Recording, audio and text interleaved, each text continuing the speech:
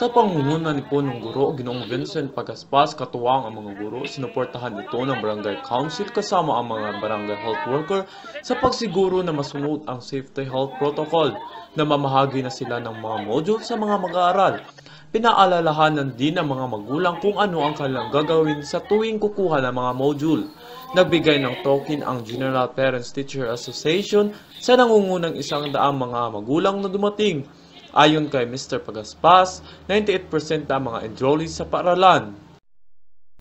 Sa pagbabalik eskwela habang may pandemya, naharap ng may panibagong pagsubok ang mga estudyante, magulang at guro.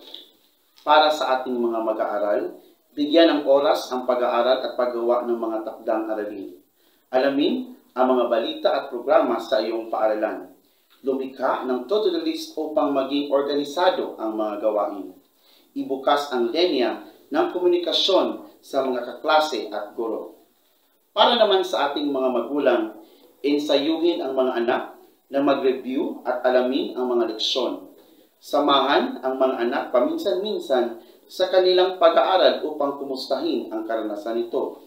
Kumuha ng mga ideya kaugnay ng mga epektibong study tips na maaaring magamit ng inyong mga anak.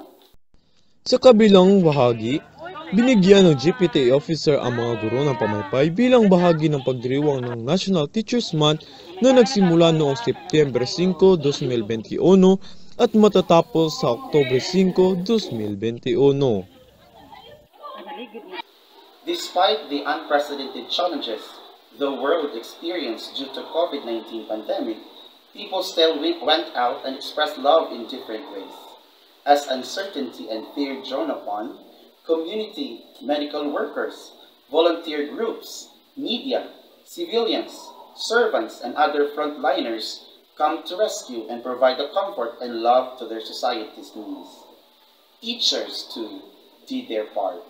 Despite extreme issues on how to deliver education amidst the public health situation, they did their noble duty for their learners. Difficult mission, yet to quickly adjust to teach in a distance learning setup as face-to-face classes were still prohibited. Para sa Eagle News, Laurence Kim Baja will leave an interesting sign.